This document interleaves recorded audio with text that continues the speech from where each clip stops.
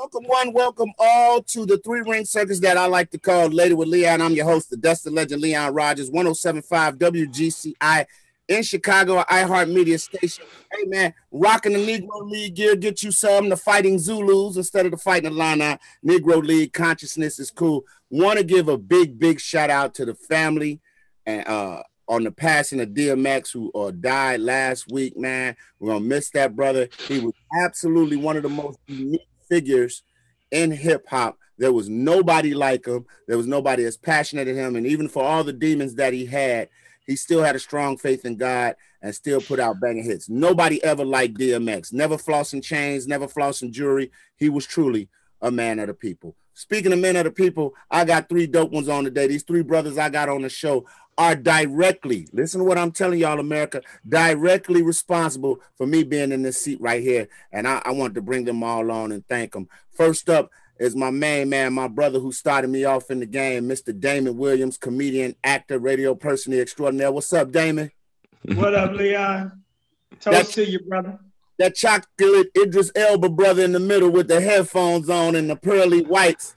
He's also a comic, radio personality, and actor as well. Mr. George Willborn, the stress reliever. Hello, sir. Ooh, what up there? What up, bro? How you doing? What up? I lose my big brother. I'm not sitting in the chair at WGCI today if it's not for him putting the call in to Elroy Smith and telling him, go get that brother, my big brother, comedian, writer, actor, Tony Sculfield in the building. What's up, T? What's going on, my brothers, man? I ain't seen y'all in so long, man.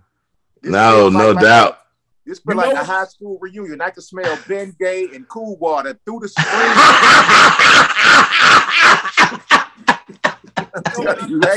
Hey, I know who got on the Cool Water.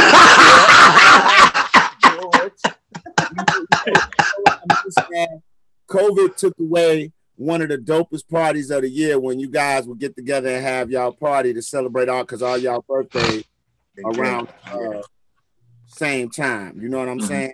And that used to be a wonderful thing, man. But I want to go back to some. I opened up the show talking about DMX, and I know we all somewhat hip-hop heads. Sko, I'm gonna start with you first because I know me and you chop it up about hip hop all the time. What did DMX music mean to you, and what is his passing? How did his passing affect you? Man, it was one of those things that when I heard it, you know, it kind of shook me. Kind of like when Kobe passed away. It was one of those things where you just got to take pause for a second because, I mean, we've hosted shows with DMX. I've had a chance to interview DMX, and he's just always been a different soul. I mean, I don't think that you could say that DMX was like, you know, he was just him.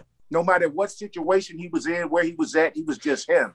He's always a great guy. And his music, I mean, it was the voice of our generation. And a lot of people don't even realize, too, not only that, his music was great and powerful, but he was a heck of a little actor, too. And he could. He had chops. He had chops. He had chops acting. But his music, man, was like the voice of the generation. It was that music where you get in the car, you on your way to the party, you just want to wild out, you want to get your spirits up and everything. So, man, and not only that, he was introspective, you know, he prayed during his music, so definitely impactful, definitely. George. Yeah, man, you know, my experience, you know, and I've like Tony, you know, I've had a couple of occasions to, you know, to grace his presence on some personal stuff in a personal setting.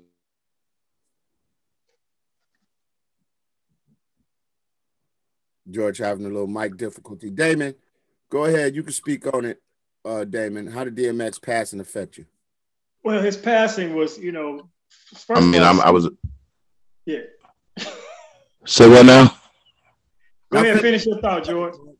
Yeah, so you know, so it was like not surprising, but a loss. But I could identify with a lot of the stuff that and a lot of like some of the demons and some of the tough things that the brother went through. I can identify with that, and the strength and some of the stuff and some of the stuff that he overcame. You know. Now, what about my backdrop, cuz? No, your mic got put out on you. What are those? I just want to know what them shoes are above your head, man. Those are white knots. White. Damon, please. Right. All right. First of all, it was quite shocking because, it was just a video posted up of him being very vibrant and kicking it, and all the interviews that have been coming up with him lately have been real introspective. So you thought that he had gotten to a point where he might have been past the demons. His music, though, was so impactful in the sense that even though he might be saying the grimiest lyrics, you could still vibe to it at a party. Like he had club bangers talking about robbing, killing, he was such a dichotomy of forces, man, between the prayer and the hip hop and the beats, like you say, a true original. Yeah, I feel you on how his music touched everybody. Here it is, my mom somewhere 70-something years old, and her favorite song is "Y'all Gonna Make Me Lose My Mind." And I'm like, you realize that song? She like, that was DMX. I like that song. So I think he impacted and touched everybody. I wouldn't necessarily call him one of my top 5 MCs. I just think from a passion level, he was a street poet. Like he put me in the same realm of Tupac and Chuck. Right. They just made you want to go out and do something. Like DMX could tell me to go burn down a building, I'd do it because the X-Man is talking. So that's. And you know what, Leon? Just like what you said, its music touched everybody. I'm riding through California Saturday, and I swear, all you heard in the streets, DMX. I pull up to old white ladies in the car. They bumping DMX. I'm telling you, so I'm gonna continue. It was serious. I'm gonna continue off that flex, Damon, and I'm gonna talk to you since me and you are the only two that are still in Chicago. I guess I'll let the other two guys to tell me, what one. Damon, tell me what was it like growing up in Chicago? And you're still here. I'm still here. I'll get to the other two guys who grew up in Chicago, but because they're rich and famous now, they've left. What was it like growing up in Chicago, man? It's been Chicago informed me, man. It made me, and so we started out in Woodlawn. I went to 3rd grade, so I felt the Woodlawn community. I was, and being of age, I remember when the Blackstone Rangers were a community organization, and said, it's a bunch of moles on here. All's well. 71st. No, but I remember that Woodlawn community organization, and then my mom's moved us south to Beverly, and I saw it was weird because when we first moved, it was white people, right? And it was so crazy. Let me tell you how weird it was, man. It was these white girls, Gina and Lisa. I never forget it. On their birthday, I look out the window. They walking a pony down the block. I'm like, we ain't in Woodlawn. So you went out there like genuine. So the longer we Gucci D.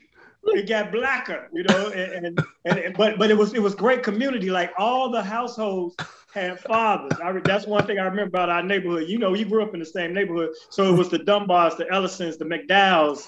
Thank you. That's what I love about Chicago. Hey, it was everybody's father but ours. Service to my audience. I could not tell you to elaborate on the fact that 2 white girls was walking a pony in the neighborhood. Please, on that. Did you ever ask them why do they have a pony in the middle of the And did they ever get out of the neighborhood? 2 things. It was a birthday party, and their family had 3 houses on the block. So they were walking the pony from one cousin's house to the other one. And then once they got the pony to the next house, no, George, I never saw them again. They moved. It might have been a pack mule. They might have been moving that day. I've done that. I've walked my pony to my cousin's house before. That it ain't no big thing. It happens. Sometimes you got to walk a pony down the street, man. I'm gonna go with B. When the new black people moved in, they had to move because the pony was the center of a barbecue. And a hair salon. Ribs fire. Girl, in this 18 inches ain't bad either. we had a Hispanic that walked a Great Dane, and I knew before that counts. His name is Tiny. Well, I'm out here in California where you may see anything walking down the street. I saw a turkey my height. I'm 6'2". I saw a turkey that was 6 foot even. I ain't lying. He was looking at me like, "What's up? What's up? I heard you ate some of my cousins." Like, anything to run up on you out here, man. I ain't lying. Yeah. I'm in the wilderness, people, okay? Coyotes, deers, mountain lions just running around out this joint. So, George, you started out in Chicago, and your career has taken you all across the country. All over the world. What was it like, man? And I'm talking about you've moved to different cities, like, and lived there, not just doing shows. What was that like for you, Bill? And how does your Chicago mentality translate when you go to other cities? Well, first of all, you guys understand something that, even like they say, New York, if you can make it there, you make it anywhere. And I've lived in New York, and it is a different kind of grind, as all of you guys know, over the years of staying there and working there. But Chicago, if that they should have made the song, about Chicago, because that's really more indicative of what Chicago breathes, especially from us. If you make it in Chicago, you make it anywhere. So I've always been comfortable when I moved to LA both times, or when I moved to New York, when I moved to DC, when I moved to Atlanta, where I'm here now, when I went back to Brooklyn, it doesn't matter, because you were cut from Chicago. That's what you guys don't understand. Well, you do understand it, and I love that you do, is that it wasn't something that we specifically did. It just where we came from and how we raised each other.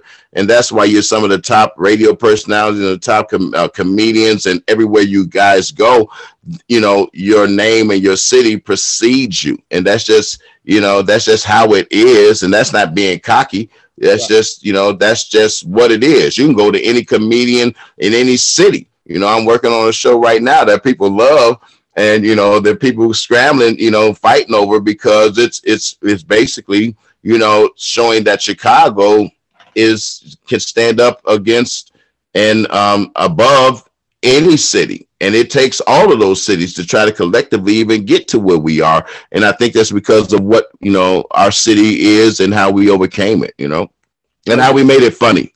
No doubt, man. Chicago's doing thing in LA right now. You got my man D-Ray, you got Lil Rel, you got Corey Holcomb, you got D-Ray Davis, you got Deion Cole, you got you got Craig Robinson, you got Cheryl Underwood, you got Hannibal Burris, you got Wanda Sykes, you got everybody know. Chicago? No, she from DC. Wanda from DC. George, if you want to stay on this show, you're going to have to stop smoking weed. Yeah, it was nice. It was good seeing you guys again. I wish you all the best. Hey, Tip, you know what? Listen, I always thought you should have got the rolling powder. I know. And I thought I should have got the roll too. Hey, when we come back from break, man, more with my brothers, man. As you can see, this is going to be a wild show tonight. Tony, I'm going to talk to you and your experiences about growing up Chicago. We'll be right back. More Later with Leon. Let's play some Bill. Unstable. All right, back. Later with Leon. I'm your host, the Destin Legend, Leon Rogers. With me today, I got my 3 brothers, man, who helped me put my foot in this game. My man, George Willborn, Damon Williams, and my big brother, Tony Sculfield. Tony, before we left, we talked to Damon and George about growing up in Chicago and how it's translated in their careers and how it's allowed them to move around, especially George, who's been a lot of places, Damon, who's traveled all over. You, brother, unique story as well. You're from Chicago, but you've made your way out to the West Coast while you're living, but on the radio side. So talk about growing up in Chicago, the suburbs of Chicago, and how that's branded and molded you as a comedian. Man, Chicago just makes you tough, period. So you got to have a thick skin in Chicago, because, we was playing the dozens when we was 5 years old on the playground. But I was always a little light-skinned kid. I got sent home. I got sent packing many days. Many a day I got sent packing. And you guys also know my interesting story that I went to 13 schools by the time 12th grade came. So I was literally in another school every 9 months or so. So I always had to, you was prepping for penitentiary runs. Right? Yeah, 6 months here, 7 months there, 9 months here. So I was always the guy that, Now, what was you saying, Lee? No, I'm just saying, like, at 13, like, please expound on that to our listening audience, our viewers. 13 schools and up to the 12th grade. Were you a bad kid? And I only went to one high school, just moving around a lot.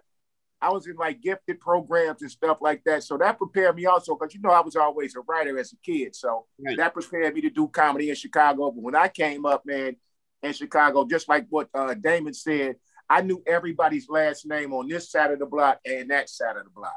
You know what I mean? And it was just about neighborhood, family. There was some things going on that were, nefarious and all of that. I mean, we all grew up with that. But I think back in the day, the OGs kind of kept, when they saw youngins like us and saw youngins like us with a little talent, they kind of kept their foot on our neck. Like, they could tell when somebody was for the streets or when somebody was for doing something else. And we had that back in the day where the OGs be like, man, get off this corner, go and, play ball.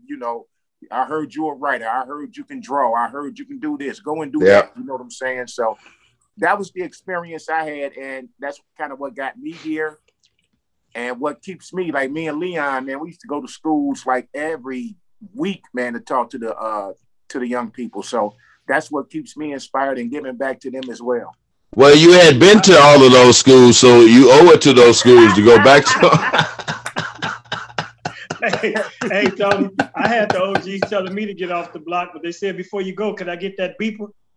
Yeah, I know. Speaking about odd jobs, you had a lot of them before you got into comedy. What were some of the crazy professions you had before you decided to pick up the microphone? Well, I worked at City Hall for 5 years. But while I was at, I got you. Whoa, no. You're not going to just gloss over that. Damon Williams, Mr. was a what mayor? Or you was I was actually there. I was there when Harold Washington was mayor. Wow. And it was quite an honor to be in City Hall because he had pulled the limo back out. He had just won. I guess he won in like 83, or he started 83, 84. It was an ugly season. I remember that clearly. Yeah, so I remember working the campaign and getting him elected, helping get elected, and then to see him come in the hall with his security detail and the limo and all that. But meanwhile, I was moving packs on the low. Packages. The views and opinions of Mr. Damon Williams and other affiliates on this show do not represent the views and opinions of Later with Leon. I'm just saying that's if the Fed still got but let me tell you, it was a social thing, Leon. It was a social thing at that time before it got crazy. So, little this, little that. But I took that experience at City Hall, but I always decided or felt like I wanted to be my own boss. So I went into and found a franchise for Subway, which I found that franchise by reading an article in Black Enterprise magazine. It was one of the top franchises for Blacks under 40, blah, blah, blah. Got into Subway I had my Subway for 2 years. But during I had my Subway, I met these guys who told me about an open mic down at this comedy club. And it was this chick with big lips from HBO. They were saying, the girl with the big lips on HBO, she's the host. And that's how I heard about All Jokes Aside. Now, mind you, I had Subway before Jared was the spokesperson. He was still just a fat, freaky pedophile. We just didn't know. And that's good. And mind you, cuz it sold so much dope from this from this sandwich shop that he really did. He needed to find a way to get some cover, Putting on these sandwiches, I got a couple. They was losing weight. Like, man, they like how do you buy a sandwich? How do you buy a sandwich and then don't have the appetite to eat it? You know what I'm saying? I do not approve any of those methods. Because Subway was my retirement and my... a Subway sandwich will cost you $125.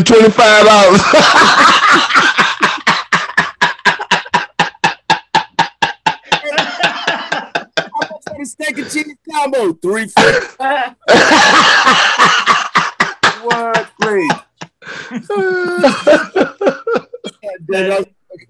It's fine. It's hilarious. But that's not true. Actually, and that's what the Subway, like the franchise general manager, they thought that's what we was doing down there, but we were not. If we were, I'd still be open. But that led me to try to find an open mic. Now, here's a quick story. The night I went to All Jokes was on a Wednesday. The Tuesday prior to that, I went to the original Close-Up Piano Bar. All right. And they was doing comedy there.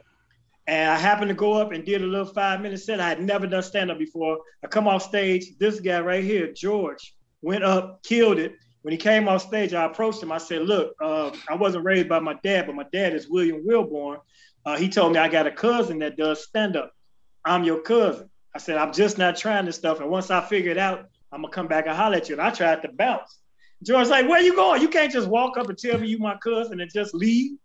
And so he's the one who got me on that Wednesday night. The next night, he took me to All Jokes because you had to get through James Hanna. And James Hanna held the gauntlet. I would have never got on stage.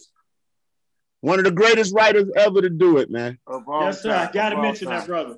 So George got me on, man, and I never stopped. I kept going every week. I started going. Tony Sculfield was the host at what was that? The Comedy Act Theater. The Chicago branch of Comedy Act Theater. So I would try to bribe him to get on stage. It was, I was determined to do it, man. So those are my occupations. I've been doing comedy ever since then, except for radio with Tom Joyner. Damon used to be so funny. Meanwhile, like, I'm on my way. Hey, why you didn't mention that Jerry curl that you had and that members only that you had that first night you did comedy? So he came up to me. He had a Jerry curl, right? Yeah, you did. He had a Jerry curl. It was a wig. It was a Jerry curl and a members only jacket. He had a nice suit on up under. He said, "Hey, I'm your cousin." I said, "Nigga, you ain't my cousin. You must be on my daddy's side. You ain't on my cousin."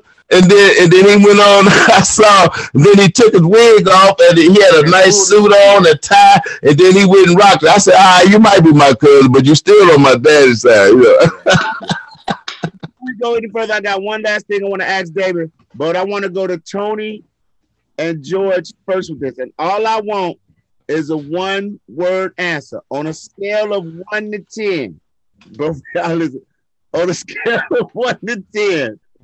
Rate Gucci D Bite the Dust. Tony. You're dirty. You dirty. I can't say the word. Leon. You low, man. Hey, go ahead, Tony. Bro. Go ahead, Sco. And you can't use that. I'm gonna take a page out the template. A scale of 1 to 10. On a scale of 1 to 10, you can't use 7 because that's a safe number. Now I was gonna say I'll give him a 6. A 6? Yeah.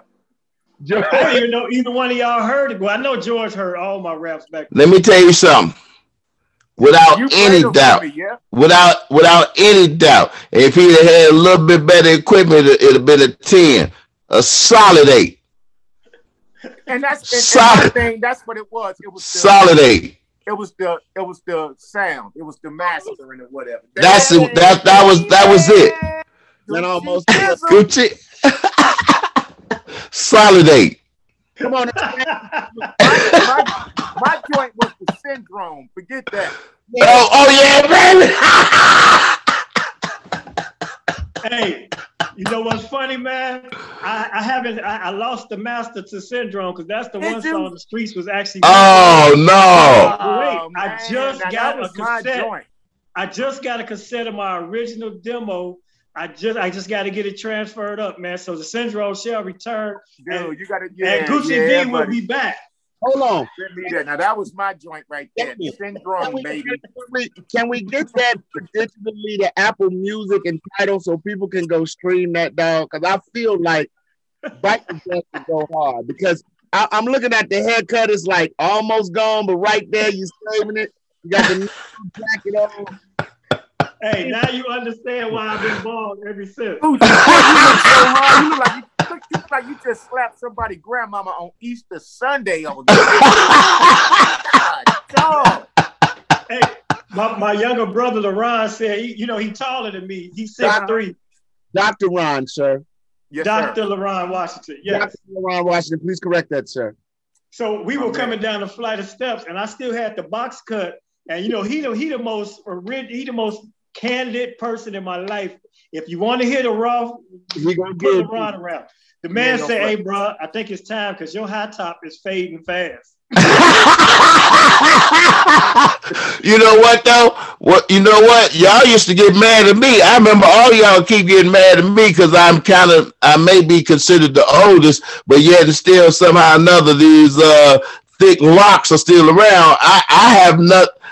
Me and it's the genes though, because if you don't do that, Leon.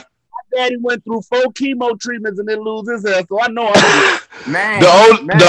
The only person got better hair than me is my uncle Willborn.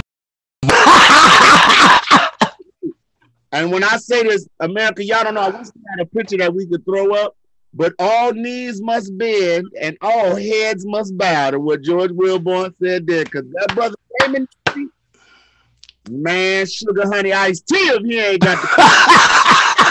Whoa, wait a minute, though. Wait a minute.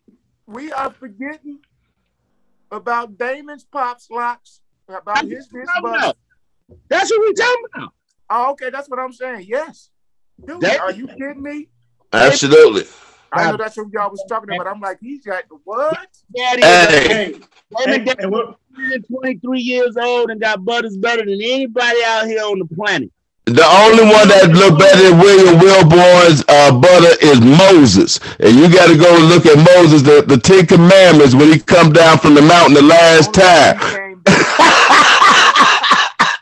Hey, and when we come back from the break, Tony, we going to talk about a story about why I wish I still had my hair because of what happened in that room. We'll talk about that. I know we got to go to a break. I'm gonna tell y'all some stucco and a bald head do not mix. All right.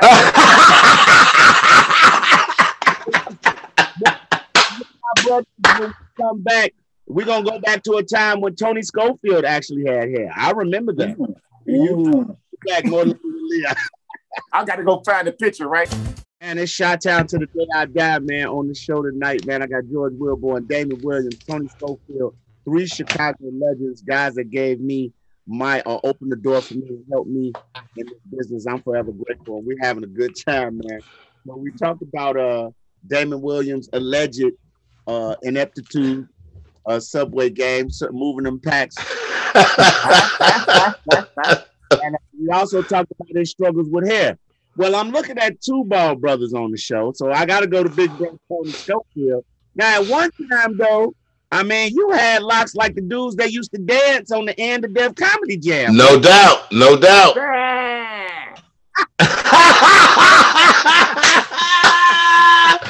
on. Wait a minute.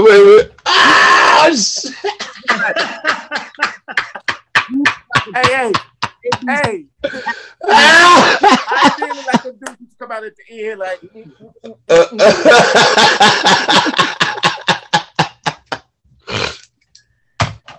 Yes. So what happened, Tony? You said what happened? What happened, bro? What happened to the dreads?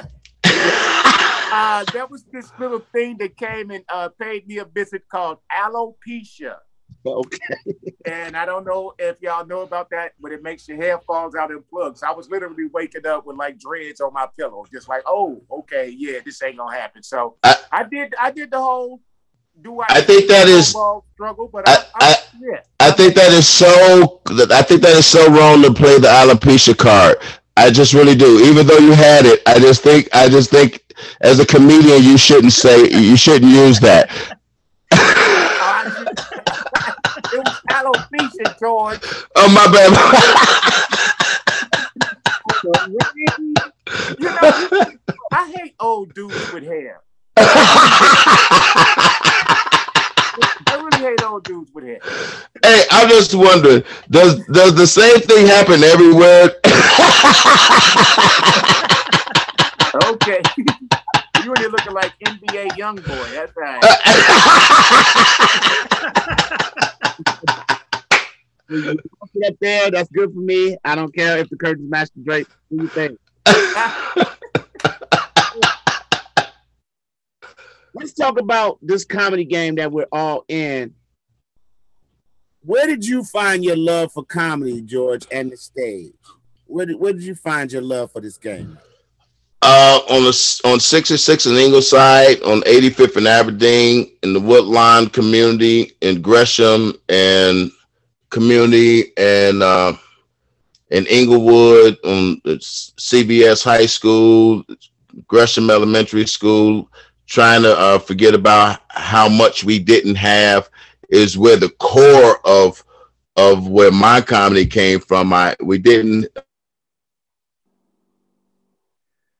I'm laughing at the people in the chat room on YouTube. They say all they see is a shirt talking. And now he froze. Didn't have that particular time. Feed the mouse some more cheese. Come on. Damon, wait till we get George back. David, I want to ask you that question. What in the whole hell? So I'm gone again? This is ridiculous. All they see is a shirt talking.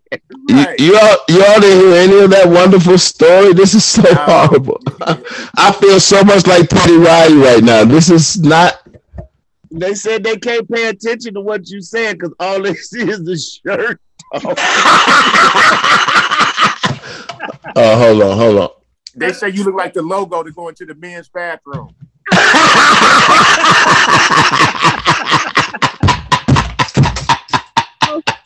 All right, hold on. Let me fix my light.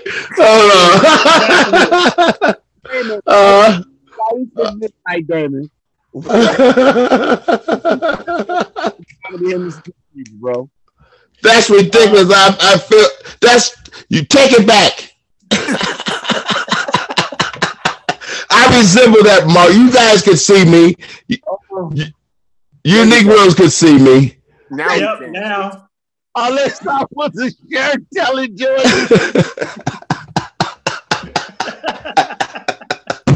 That is so crazy.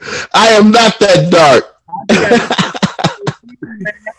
Damon, where'd you find your love for comedy, man? Where did it start for you? Well, to be honest, man, growing up as a kid, I used to watch The Tonight Show. I always loved comedians. I mean, we talking, if it could have been Bob Hope, it could have been Rodney Dangerfield. But when I saw Delirious, Eddie Murphy, that was the first time I ever saw. My cousin was a baller. He had a VCR, the one when the remote was still connected to the cord. The cord, yeah. Yeah. So he had a VCR, and the first tape I ever saw on a VCR was the Delirious video, and I laughed so hard that I was like, man, this guy's the greatest. Then I saw Eddie live twice. So that made me love it. But then once I did the open mic at All Jokes, I was hooked. And while y'all talking about my daddy's hair, can y'all see him? Let me see if I can put that up there. Nope, can't do it. All right. Oh, there he is. Y'all see him in the middle? Anyway, forget it. But yeah, man, so that's where I developed my love. So when I was at City Hall, still working, people were actually starting to call me Eddie because I kind of emulated Eddie Murphy as far as humor was concerned. Whoa. Hold on now, cuz. You know I love you. Hold on. This is the first time I heard this. They say, what now?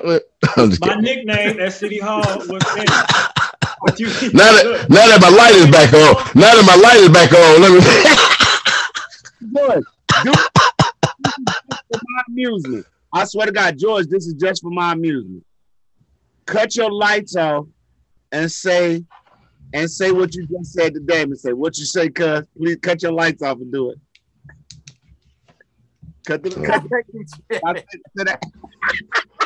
What you say, cuz?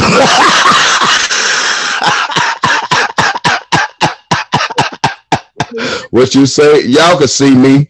Y'all better stop playing. We gotta get those clear. We gotta get those clear. You need to keep the lights off them shoes. That's what you darken that closet. Wow. How did you get your love for comedy? Where does it stem from, man? How did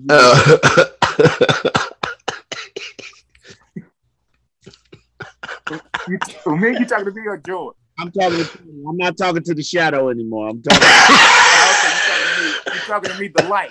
You talk about you went the polar opposite. I don't know why you talking about me. Right, so, hey, can you turn your light off so we can see? I am the light, sir. I am the light. Right. I can't see him either.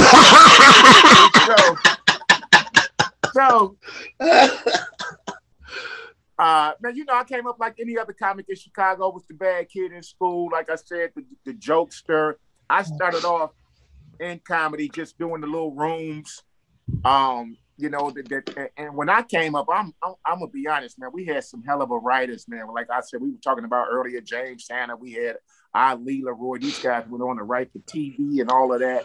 Yeah. And just growing up in the game. The one thing about a Chicago comic, man, you had to have some skills. You couldn't just, like, they weren't gonna put you on every stage. They weren't gonna let you go to every show.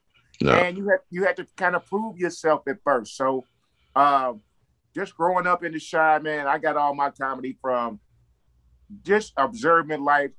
I had a brother that was a ninja. So I mean, you know, I had all. Hold on, wait. Huh? What? First of all, I want to do this right now. George ain't done it yet, but Damon and Tony, y'all cannot throw sugar honey iced tea stuff out there like my brother was a ninja and keep talking like. Yeah, man, because I know Tony family. He lived close by me. I know which one was a ninja. My little brother. And was he a real ninja or was he a nig ninja? Let me tell y'all something. Okay, at first you might think he was a nig ninja, just like a dude from the crib trying to be a ninja. But this dude took it to the next level. I'm talking about the dude's room was a temple. The dude used to make poison. He shot me in the neck with a blow dart one night. I'm coming in the house. He in the tree in front of our house. I'm coming in the house. All I hear is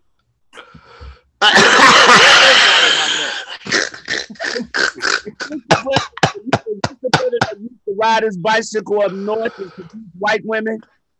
Yeah. Yeah, I know. I believe it. Oh my God! Now, I had a cousin who was a Teletubby.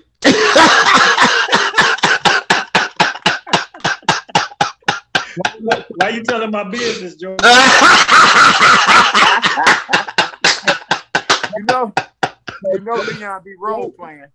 Hold on, George. When we come back, I need to know who that cousin was and why the Teletubbies out of everybody. Okay. More Later with Leon coming up. Welcome back to Later with Leon. I'm your host, the Destin Legend, Leon Rogers, man. Make sure you go on YouTube. Follow Fox Soul. Check out the streaming. Hit that subscribe button.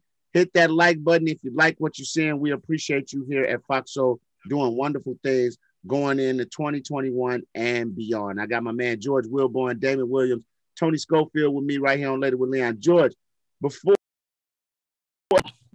Yes. You had somebody that was emulating the Teletubby. Who was that? Tinky Winky. What is that story about? Tinky Winky. I had a cousin who imitated Tinky Winky. It wasn't Damon, but it's a long story. We don't have time for it. But Tinky Winky, I love you, man. Be yourself. All right. All jokes aside, man, legendary comedy club, Ray Lambert, Mary Lindsay, James Alexander. I got my start there. George, you were a host in the heyday when the heavy hitters was coming through like DL, Steve Harvey, Monique, Adele Givens, Bernie Mac, rest in peace. You were the host there. You were the namesake. You were the staple of that building. What was that like hosting one of the Super Bowls of Black comedy? Because in the country, all jokes aside, was that spot. Yeah, it was nuts. I mean, you guys know that it was the ring. Me being blessed to be the ringmaster at one of the most incredible circuses that you will ever see. George, Damon, you also would host that on Wednesday nights. Yeah, let me just piggyback that since his audio went out. George was really the reason people came to the club. Like the headliners would be one thing, but you never knew what George was gonna say. You never knew, what he would do, man. And I just sat and I watched him. That's how he was my mentor. You know, I just met him and found out he was my cousin. Then he moved into my house. We had a house, and so I watched that brother. You know, and it was the place where it was who's who. When the 85 Bears were still popping, they came. When the Bulls came, and Jordan was winning, all of them. Everybody would be there, man. And we dressed. Everybody, you dressed up for All Jokes. There's a documentary, Funny Business, spelled with PH, a black comedy. Everybody needs to see that because from George Wallace on down to, let's give our man Rodney Winfield, who was the first person the first celebrity that I met from All Jokes. And once he found out I was the dude, he was no longer that. Look, he was my mentor, right? He was my best friend till he met Damon. Damon. Then he told me, right? He said, "George, let me tell you something. You are no longer my best friend. Damon is my new best friend. That's my cousin now." Chop. Hey, and he was chopping it up with a Subway card. So now you were the first person to bring me up on All Jokes Aside stage on Wednesday night where I bombed horribly. And my father said, "I can't believe I came all the way down here for this sugar honey iced tea." But Damon was there and you all told me to keep going and I kept going. What was it like for you hosting that environment, especially on open mic night? Because you got to see a lot of the new faces. Yeah, no, you and the thing about you guys was that it was good to just see a club that put new comedians up every week where they wouldn't have had a chance to go. And come on, it's like All Jokes Aside. You got young comedians just starting off in a room full of people. I remember just getting out that car in the parking lot and walking to see the line of people out there at All Jokes Aside. It was incredible. So, and that's one thing that James, Mary, and Raymond always did, man. They made sure that they kept young comics on stage. They supported the future of comedy. They paid them. We was one of the first people that paid comedians. They paid them, and their checks didn't bounce. And you came in, and the audience listened to what you had to say, and you could put some clothes on, man. And it honed the best comedians in entire world, in my opinion, but nobody in this country can touch you guys because of the training ground that we had, in All Jokes Aside. And yes, you had the Bernie Macs, you had, people, that was like, you're not just going to be mediocre. You gotta be funny. I mean, you had a trained audience that was used to seeing some of the funniest cats in the world. That's why these cats, it's no diss to New York and to Atlanta and all these different cities with great comedians, DC. But they know they can't mess with Chicago. They know that. Yo, and All Jokes, just one more thing about All Jokes Aside, like we were saying, we had a lot of promoters back in the day. You didn't get your money sometimes. Sometimes your money was short. But that week that you worked at All Jokes Aside, you like, we're going to count your money was good. That check, that's one check ain't going to bounce. It ain't going to be short. So and a third of it was going to Damon.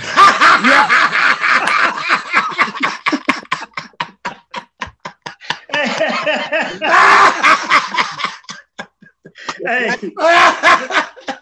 let me add to that, man, because the All Jokes was so important that Sinbad and his brother Mark Atkins and Andre Wiseman brought Comedy Central to Chicago. They built the backdrop and did a show called Comic Justice, hosted by AJ Jamal, which was my first television experience. And for Comedy Central to come and let us do skits and film stand-ups, black comedians in Chicago, outside of Hollywood. All Jokes can't be touched. I don't care what nobody else does, who does what with comedy. It was a professionally dope spot. Yes, you know what? I'm still trying to find those skits. I've been looking everywhere for them skits. Damon's got them, and I've got them. I got a bunch of tapes. I got a bunch of the masters. I got a bunch of the skits and stuff. I still got them. Yeah, okay. I will say this, speaking as a comic that came in on the tail end of you guys' era, people don't understand how tough All Jokes Aside was. You had to audition for open mic on Wednesday. I'll put it like that. I literally had to come and show Mary and them that I could do open mic on Wednesday before she would give me a shot. And I'm so thankful that I was tempered in that type of fire, because once I got on, it was a beautiful thing. Some comments from the chat room from the viewers. Shout out to RJ Renee is watching. She says, this is the best Later with Leon ever. I'm loving what's going on. And then a young lady that all you guys know, you've had the pleasure to meet, my mom, Miss Alfreda Rogers. She told me, so she says, George, Damon, and Tony, my guys, it doesn't get any better than this. So she's watching, man. So hey, absolutely. Mama. Hey, Mom, how you doing? We're gonna be showing some love her. Of all jokes aside, that was a very powerful building, man. I can remember watching you guys hit the stage. And George, let me tell you something.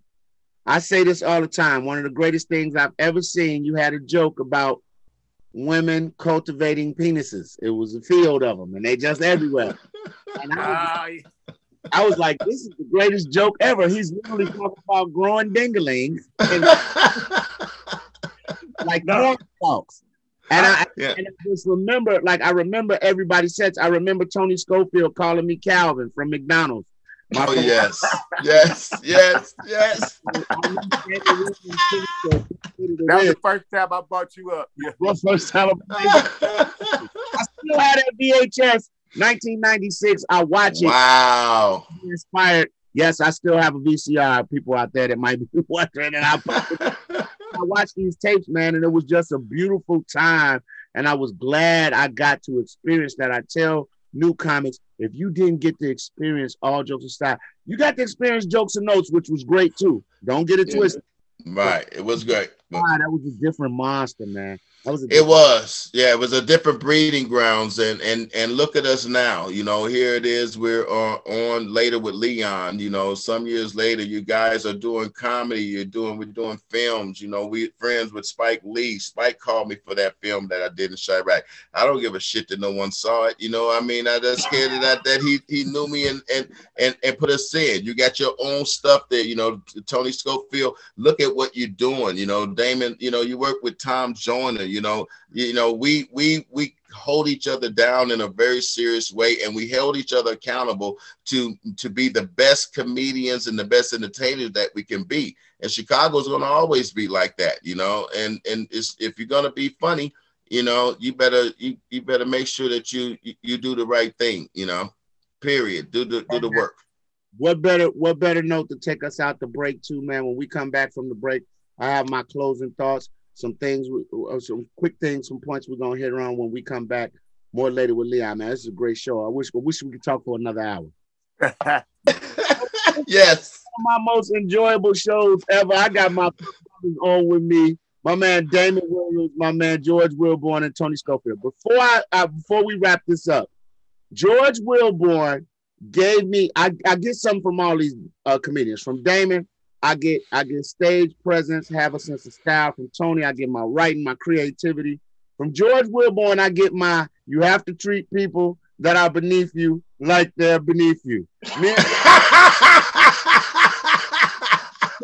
day, this comic who I will not name walks up and jumps in our conversation. George stops, looks at the comedian and said, hold on, Leon. He said, hey, man, how long you been doing comedy? The comic said about 5 years. He said, well, between these two guys, there's over 35 years of comedy. He said, you bring nothing to this conversation. And then turned back to me and talked like dude wasn't standing there. And I said, listen, you are not going to make me to be some mean tyrant old comedian. The young man was very disrespectful to you. He had jumped in a conversation where no one was freaking talking to him. And I just really wanted to tell him, after him bombing on stage, that this was not the appropriate time to act like he should run the form. That's all I was saying. I'm sure he was like, damn, Dad. What you got going on real quick, man? We got 30 seconds real quick. You talking to me? Yes. A bunch of stuff happening, a bunch of shows that I'm working on. I shot a pilot right before the pandemic hit. I got something that is going to encompass a bunch of comedians specifically in Chicago. Damon. Just go to DamonWilliamsComedy.com. If you're in Chicago, come to Riddles. If you want to stream my show, my series, Laugh Tonight with Damon Williams, UrbanFlixTV.com. I forgot my social media, but I'm giving it out to Tony. Go ahead. Hey, I'll be home, actually. I'm coming home, Chicago. I'll be there Friday night, putting on the History 35th Annual. It's going to be at Chi-Town Movies on 23rd and Troop, 7 o'clock Friday night. So the Stress Reliever. Hit my IG. The IG, The Stress Reliever, or The Stress Reliever, depending on what school you went to. George Willborn, Damon Williams, Tony Sculfield. I love y'all. Love you. Love you, bro. Thank you, brother. Hey, I take a word out of my brother's Tony Sculfield book. You see something bad in these streets, you better say something, man. Y'all, for real. I'm glad y'all love me. Later with Leon. We back next week. Kev, Holly, my mans and them. Up next, my girl Tammy Mack. Let's go.